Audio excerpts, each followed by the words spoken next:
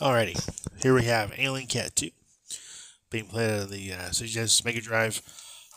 This is a demo of the revamped version of the game. Um, Thank you to PSCD Games for putting this on my radar here. So this is a revamp of the original release. The original release um, got some heavy backlash since they went ahead and announced and showed off their Super Nintendo port of the game that looked superior to this one.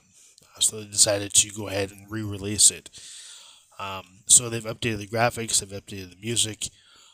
Everything has had a complete overhaul. So for those that have been playing this on the Evercade, because it's available there, may notice this looks a little bit different, and that's because it is.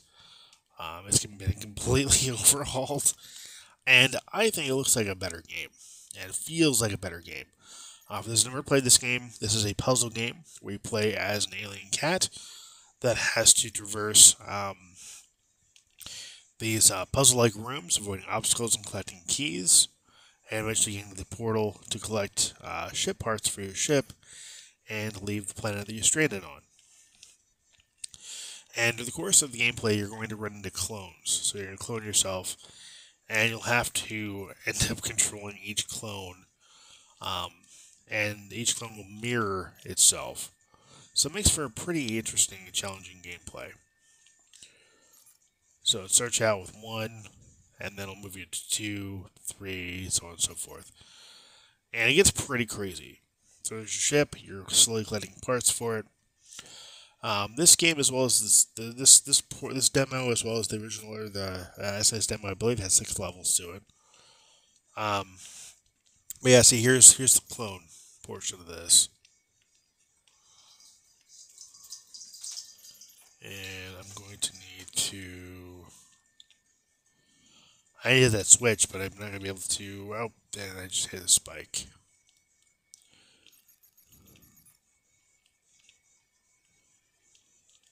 Let's do this here. Let's just do it this way.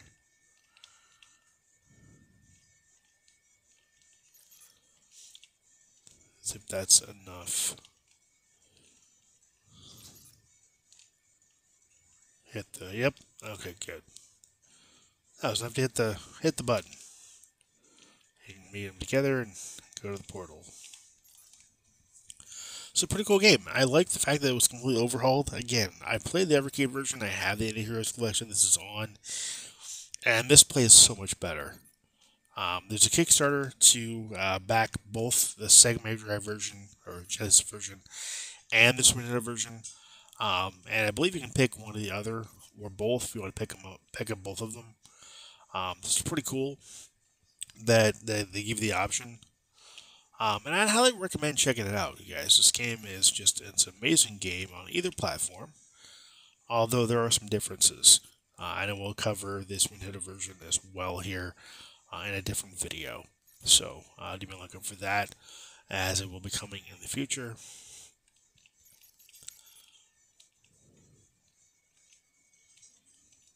Okay, so I need to push.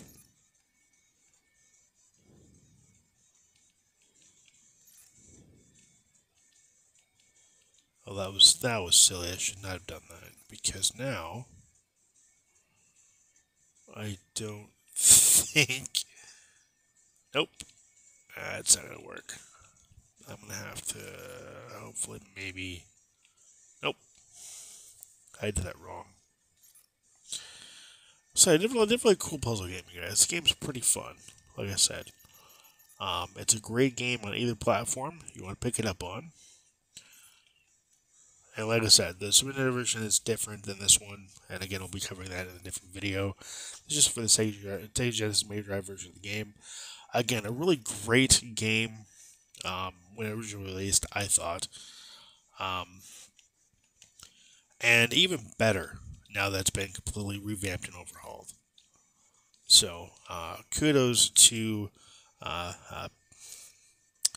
uh, PSCD Games for making the changes to the game and listen to the fans. Though I will say they did. The fans kind of came at him pretty hard, saying that the Genesis version was they didn't care about it because of this, how much superior the Super Nintendo version was, and I don't think it's fair. Um, I really don't think that's fair at all.